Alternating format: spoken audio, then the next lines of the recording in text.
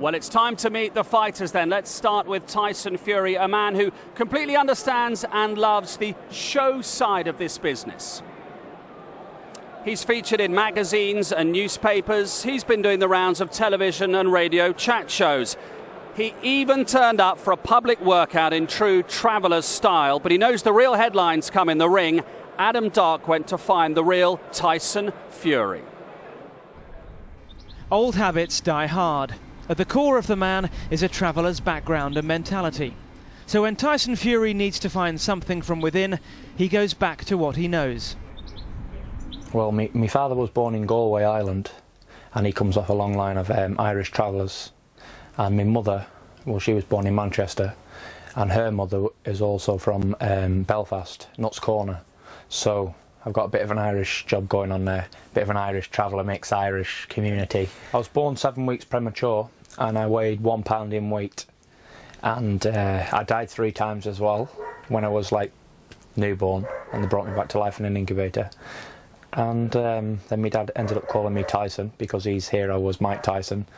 And turned out to be that I grew up to be 6'9", 18, 19 stone.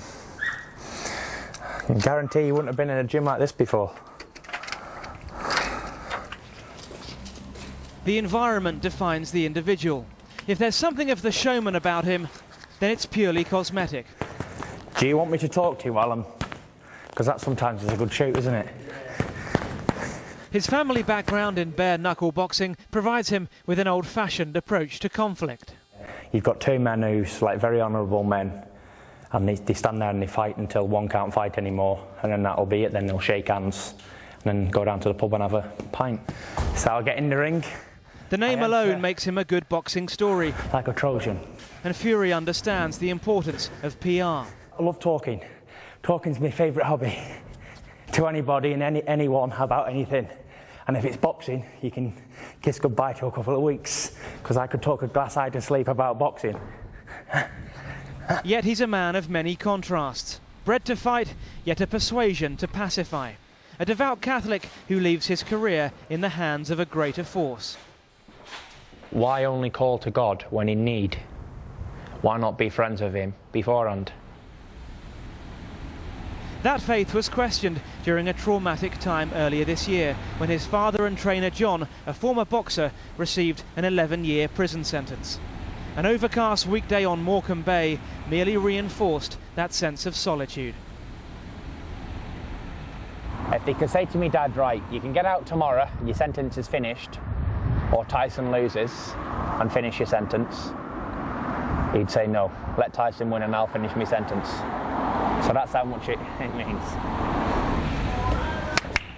His life story already has so many twists and turns, but the sense of ambition remains, and he's determined to enjoy every minute.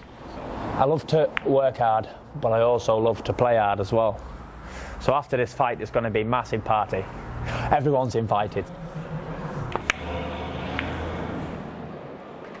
This is a boxer, Al, who's putting so much pressure on himself. He says, if I can't beat Chisora, I'm going nowhere. I'm a nobody. What's he doing all that for? You know, it may be premature for a 23-year-old to be talking about retirement, and I don't think we can really believe that. You know, this lead up to this fight has been kind of a coming out party for Tyson Fury, not just to the entire British sporting population, but to the world as well. And like all parties, it's had its good and not so good moments.